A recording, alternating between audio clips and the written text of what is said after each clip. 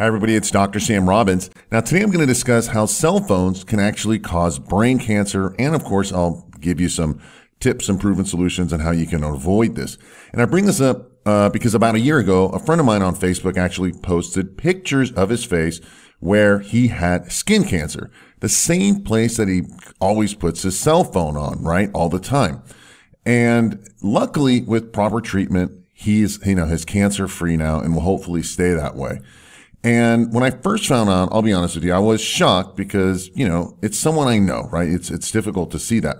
Yet I wasn't really that surprised because I have surgeon friends of mine who've been telling me that they're doing a lot more tumor removal surgeries where people typically have their cell phones all the time, such as on their face, their ears, because, people put it on their phone, and also what their Bluetooth headsets are. Also on their thighs and butt, they're taking out tumors because, people typically put their phones in their pant pockets in the front or their back pockets.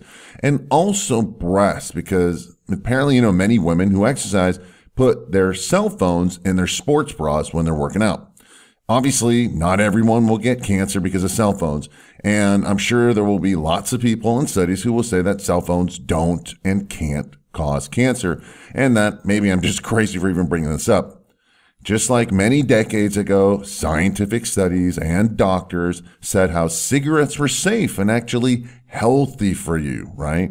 I mean, pregnant women were actually told to smoke by their doctors to help them relax because it's good for the baby, actually. Anyway, you can do your own research. However, in 2011, the World Health Organization listed cell phone use in the same carcinogenic hazard, cancer-causing, category as lead, engine exhaust, and chloroform. And researchers found a dose-response association between cell phone use and actually brain cancer. They established that after 896 hours, the risk of brain cancer tripled. Basically, this is the equivalent of 5 years of use at only 30 minutes a day. Now, in all honesty, even though I'm not on my phone as much as most people, sadly, I can pretty much guarantee that I've done my 30 minutes daily during the past 5 years, and I think most of us have. Now, what's ironic or sad as I think about this is that I'm spending all this time and money on staying healthy, right? Eating well and exercising and, managing my stress levels and taking lots of supplements. And yet, maybe these stupid cell phones might be the cause of some major health issue in my life in the future. And that's a bit of a scary thought.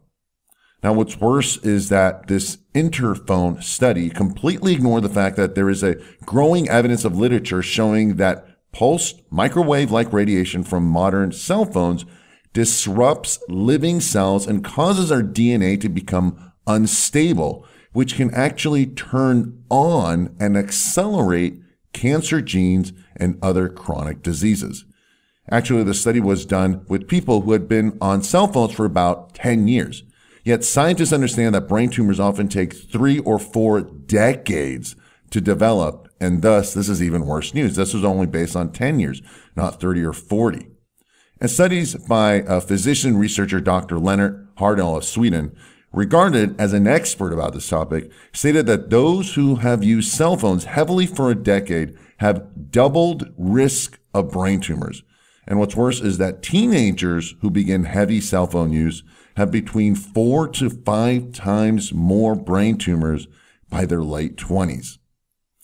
Anyway, you get the point. Now listen, it's not definitive if cell phones will cause cancer. However, I think it's something for all of us to be more concerned about, give it more thought, especially for our kids, and the fact that we are using them more and more each day.